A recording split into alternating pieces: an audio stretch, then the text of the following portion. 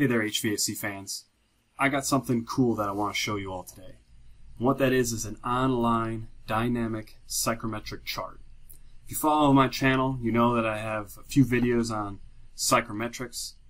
And if you're an HVAC engineer, psychrometric chart is the #1 chart. So let's get started.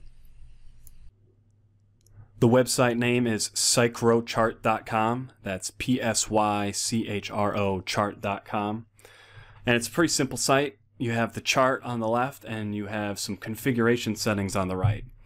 And what's cool about this chart is that it's dynamic. So we can change some of this configuration and see this chart update on the spot. So we can turn off lines of constant values if we want to free up some white space. Things are a little too cluttered. You can also adjust the limits. So these are the temperature limits, so I'm bringing that down. I can make this 100 degrees Fahrenheit. I can reduce this max humidity ratio. And perhaps one of the more important ones is you can adjust the total pressure to whatever your current location is. So you can make this chart customized to your exact GPS location as long as you know what the total pressure is. The second part is you can add different states to the chart.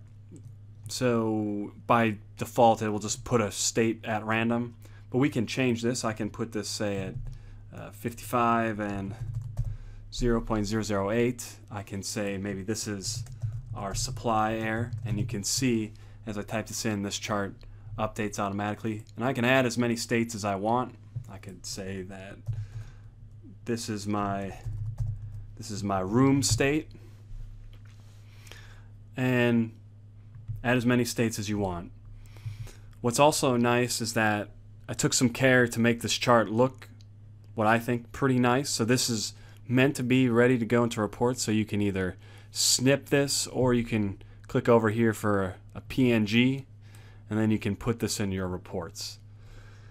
So if you like this page, you can give it a star on GitHub, or you can leave a comment below. I'm aware there's some limitations.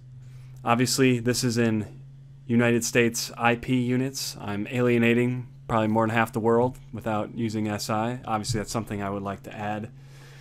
In the future, I'd like to add the ability to fix the state with something besides these two properties.